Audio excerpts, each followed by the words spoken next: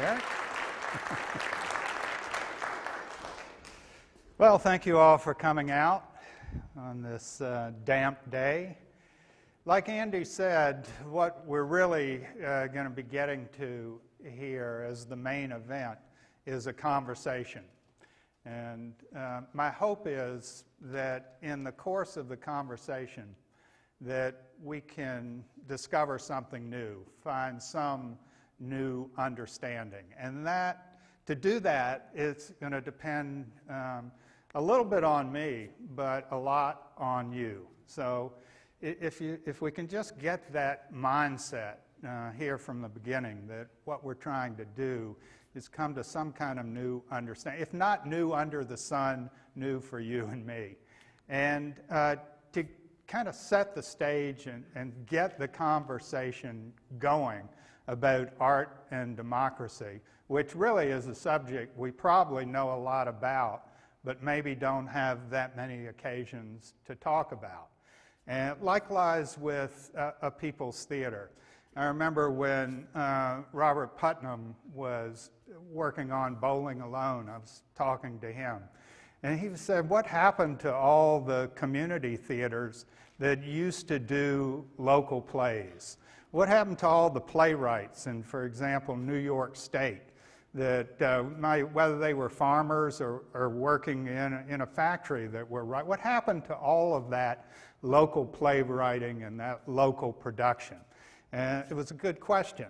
And and it put a kind of odd spin on the idea of bowling alone, this idea of playing alone. And so I think we know more about the subject than maybe we have occasion to talk to. At any rate, to get our conversation going, I'm going to begin by telling 3 stories. And I hope from the stories that we can then draw out the conversation. So the first story is set in the year 2000.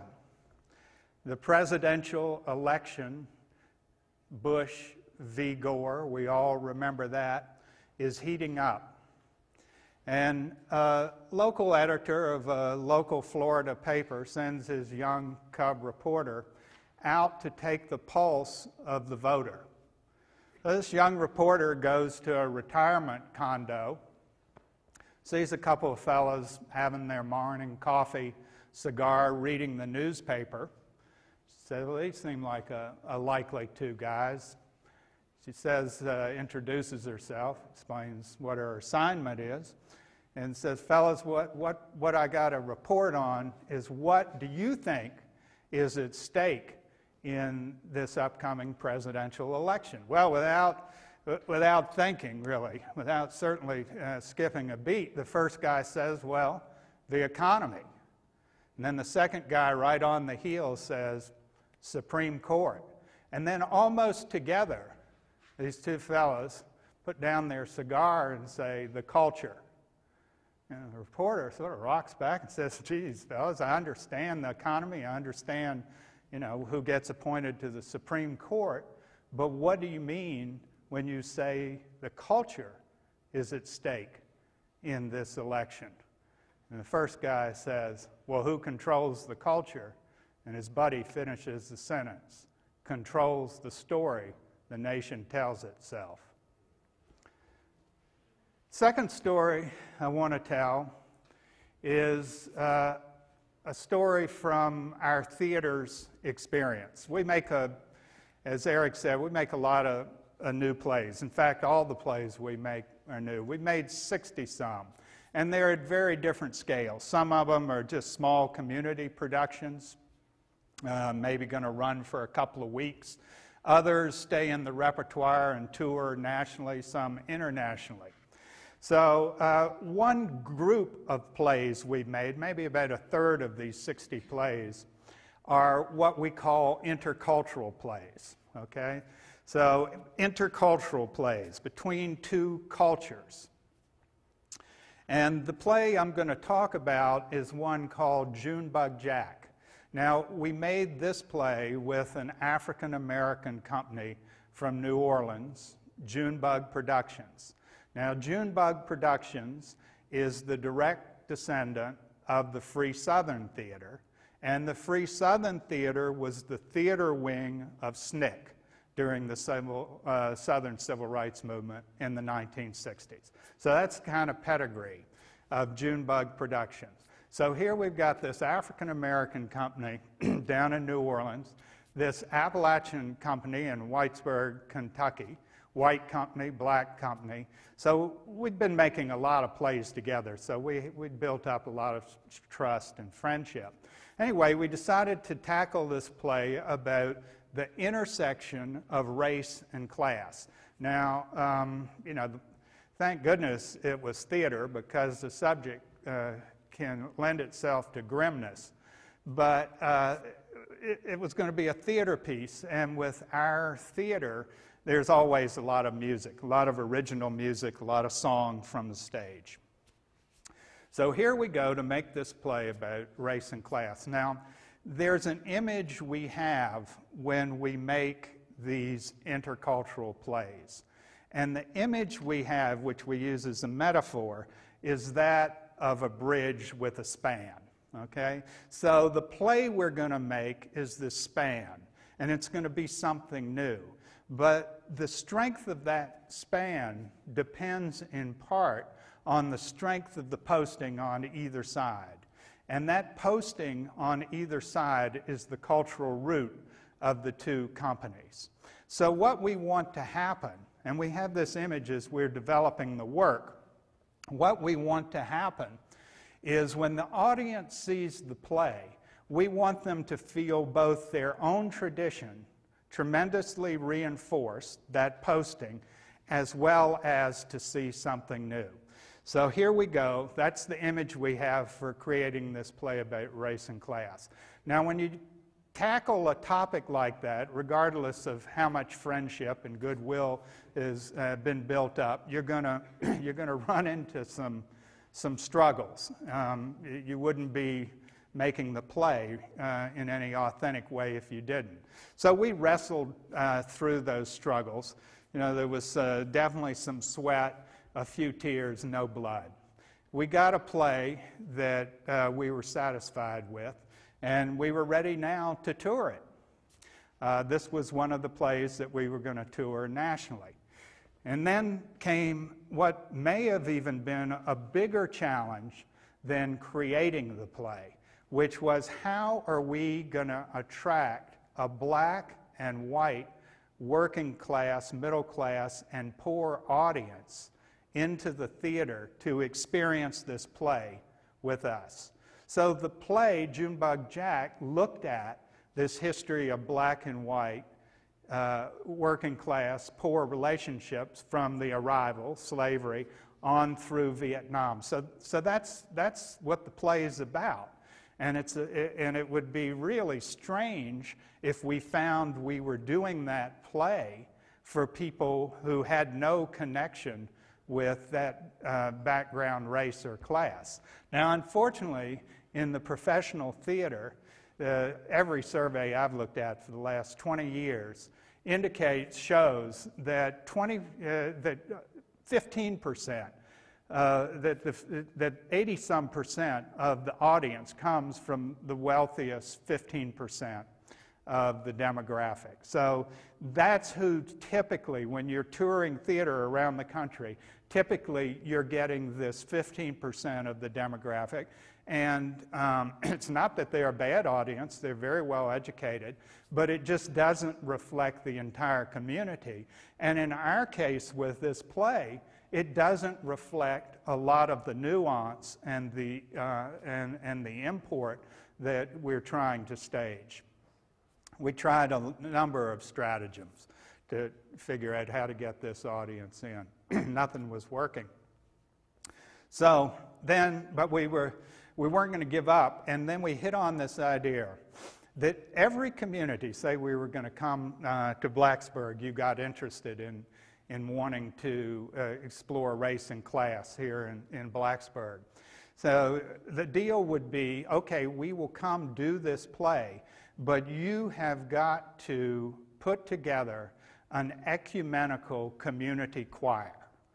And what I mean by that, you've got to pull some people from your African American churches who are great singers, some of the great singers from the white churches, maybe a couple of singers from the women's chorus, some other singers maybe from the high school group, and together they're going to make this new community choir. And what we're going to do, Blacksburg, is we're going to send you the music a couple of months ahead of time, and somebody who you all choose will rehearse this group. And these are songs that we've created, and they're songs about the theme of the play, obviously. But anyway, that isn't what's on the people's mind as they come together to rehearse. They're coming together to rehearse because they love to sing, and they're good singers. And this is a chance to be in a big main stage production at the Lyric Theater. So they're excited just about that. Well, they get together and they start singing together.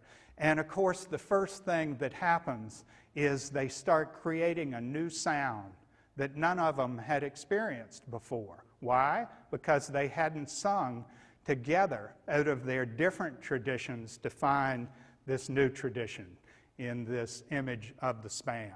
So there's a great deal of excitement. And then there's a sort of cute thing that happens in a lot of communities, you know, the young people, how boring it is here. But this new sound gets out, and young people, particularly if a few are involved, then they get excited. And the young people saying, yeah, something different is going to happen in our community. Let's check it out. So then a couple of days or so before the production, I come into town, and I stage the group into the play. Not only with the music, but a few lines here and there. And we're ready to roll.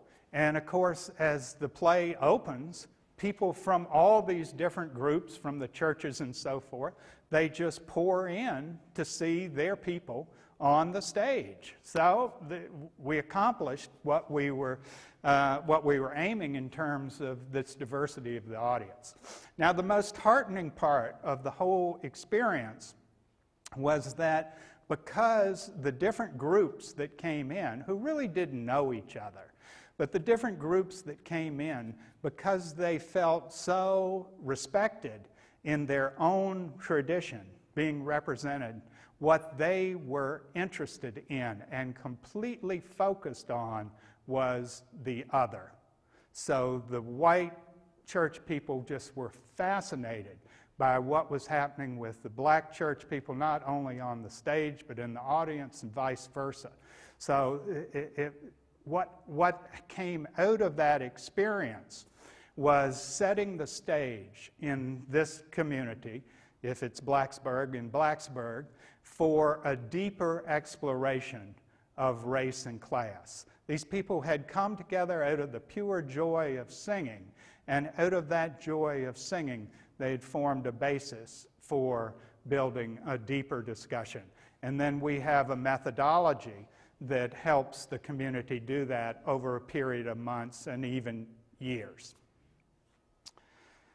So that's story 2. Story 3 is 1972, and it's Eastern Kentucky. And a famous California singer, really at the height of her fame, has decided she's going to do a concert at a little high school gym. And she's going to do it because she wants to honor the Appalachian songbook that part of her fame rests upon. So, very generous thing for a star to do. People are really excited. It's in one of those little gyms where, you know, if you threw a high pass, it'd get caught in the rafters. And a local string band is selected to open for the famous folk singer in 1972.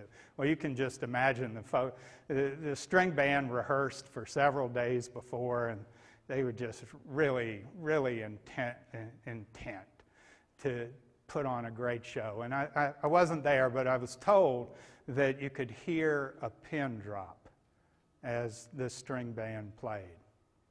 And the famous folk singer, of course, followed with some success.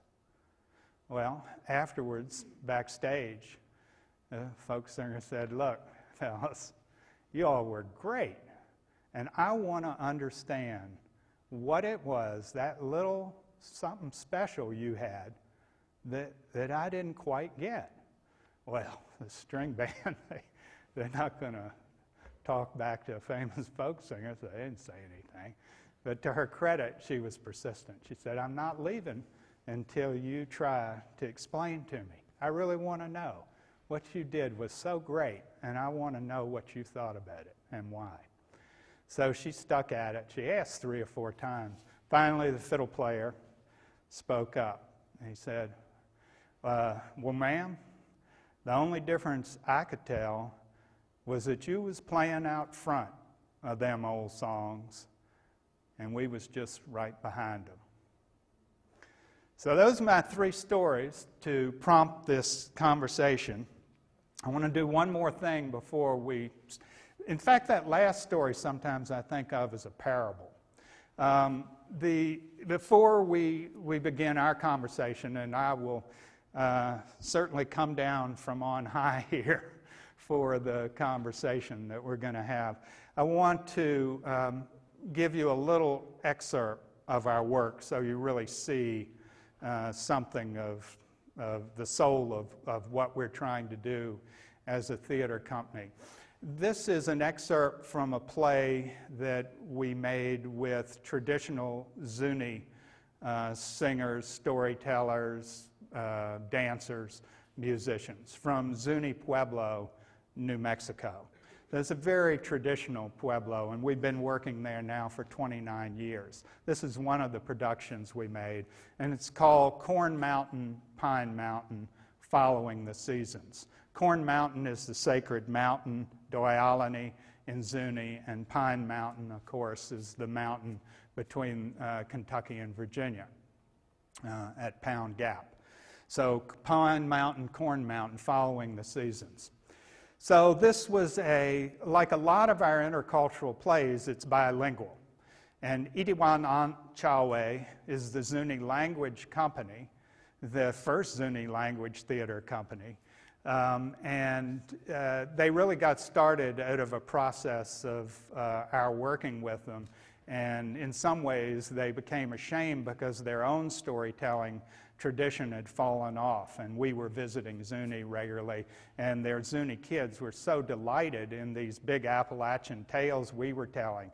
And the elders realized, we once had all that, and we better start back up because these kids are knocked out by it. So that's really how the company got going, Itiwan Anchawe. So anyway, this is a little excerpt from Corn Mountain, Pine Mountain, Following the Seasons. Let me set the stage for you. This is 3 of the 9 dancers in the harvest dance. And we've just finished the harvest, and the dancers for that big harvest dance, which is the biggest celebration of the year, they've just exited. And one of the storytellers steps forward and says, "Now winter comes to the people. The seeds are gathered. Lullabies are sung to them so that they will rest and be ready for the spring." And as we hear one of these lullabies trail off, another storyteller steps forward and says, "We no longer persist on behalf of the seed family and Mother Earth. Could this be the reason why there is so much sickness throughout the land?" And as he says that, from upstage, this song rises up from the singers upstage and then laps into a Zuni Appalachian song. And that's what we're going to hear. Oh, where are our dear mothers? Oh, where are our dear